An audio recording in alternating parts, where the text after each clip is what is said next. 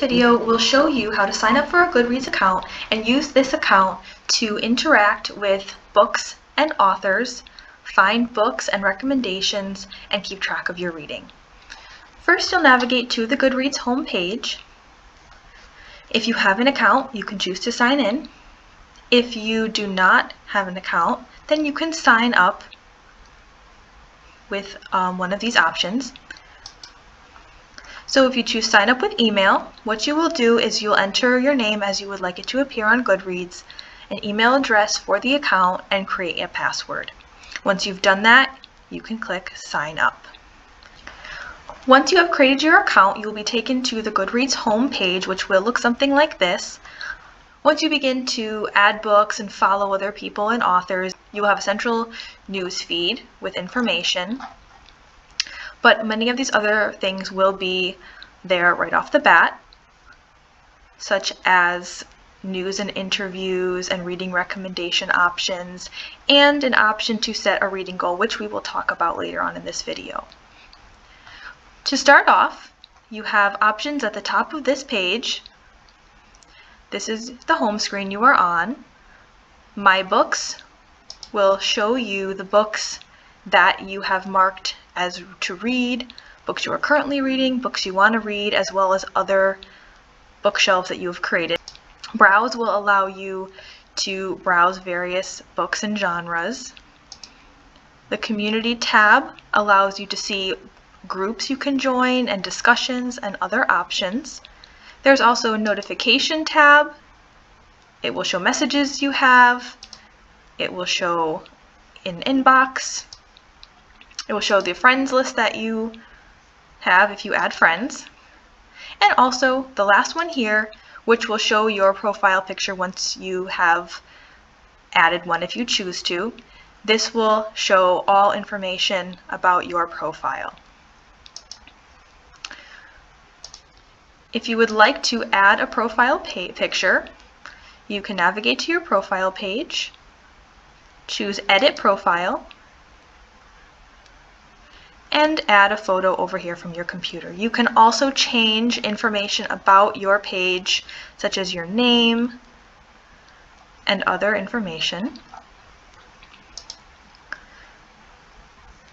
If you want to start searching for books, you can do that through the Browse tab, or you can simply search a book title or author.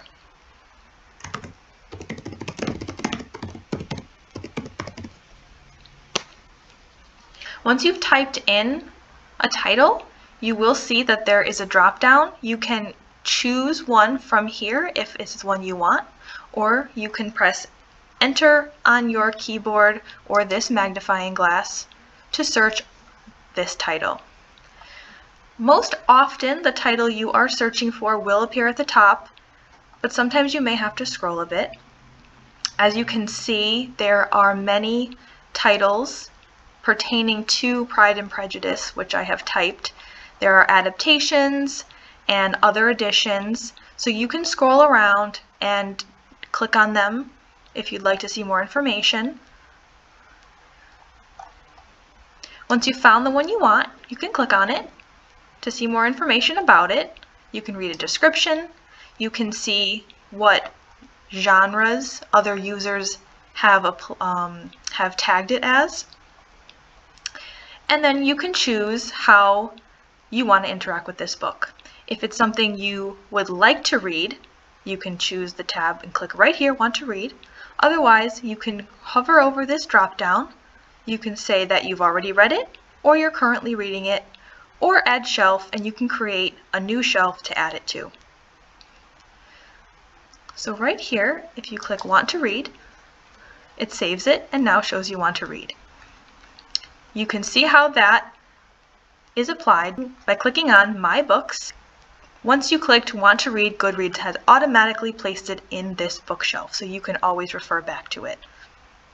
And this is where it is. If you have finished the book and you want it to show in a list of books you have already read, you can hover over this arrow and click Read.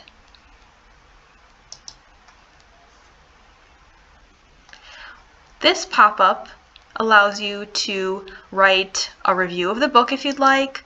You can add your own rating to the book. And you can also show the time frame that you read the book if you choose. But all you need to do, if you don't want to do any of this, is just click post, and it will now show that you have read the book. You can see that in your bookshelves by coming back to your My Books page, clicking on Read, and seeing that now Pride and Prejudice is there. It will also show you the date you added it, and you can edit that if you'd like.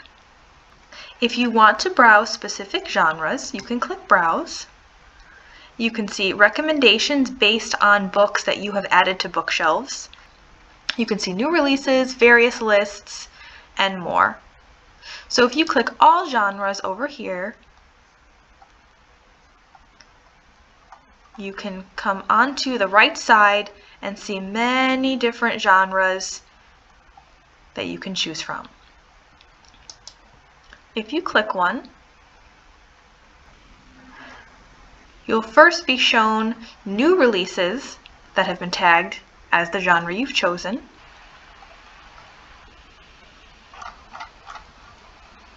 If you scroll down, you can see what has been the most read in the genre, and you will also see lists that users have created in this genre.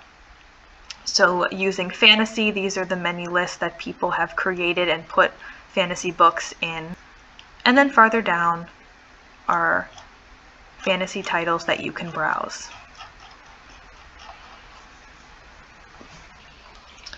Once you've begun to add books, you will see options in your feed. You will also see what you have your current bookshelves and picks on the side of your home page.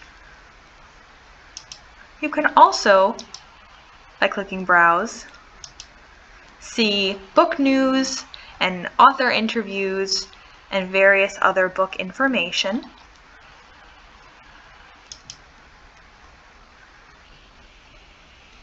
In the Community tab, there are also many other options that may be interesting to you, such as quotes.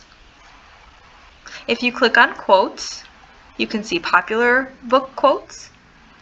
You can see recent and other options. You can also type in a specific keyword or an author to see those quotes. Another feature of Goodreads that is often very helpful is in searching for series. If you search a series, there is a way to see the books in that series listed in order. So if you search for a book, Goodreads will tell you if it's in a series. And by clicking on that, just below the title, there is a link. And once you click that, you will be taken to a page that shows you all the books in that series in order.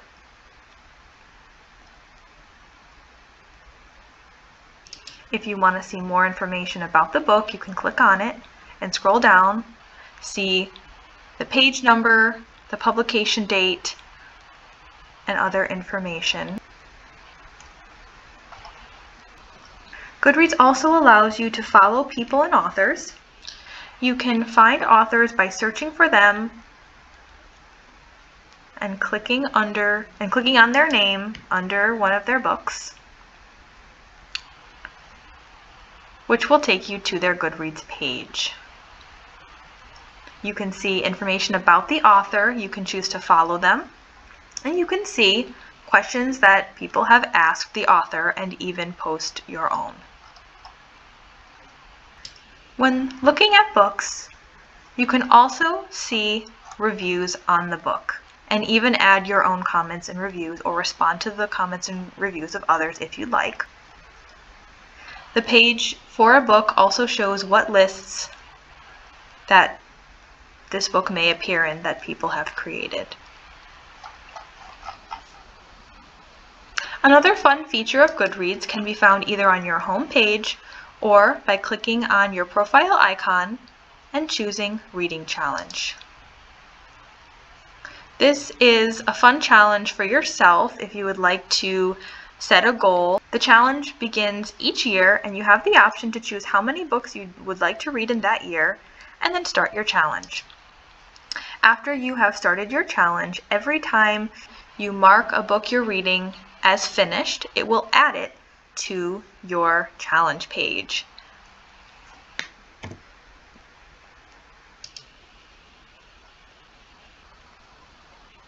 And this is how it will look.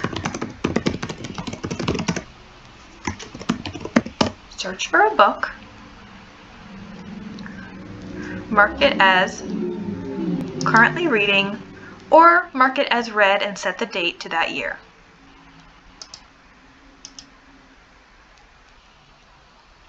Now that we're currently reading the book, you can see it in your currently reading tab. And then if you mark it as read,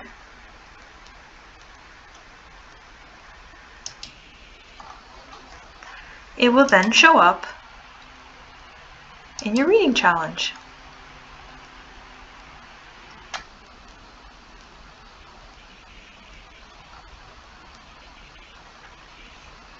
If you have any questions about the information provided in this video or any other features of Goodreads, please call the library at 860-665-8700 to schedule a one-on-one tech help appointment with a librarian.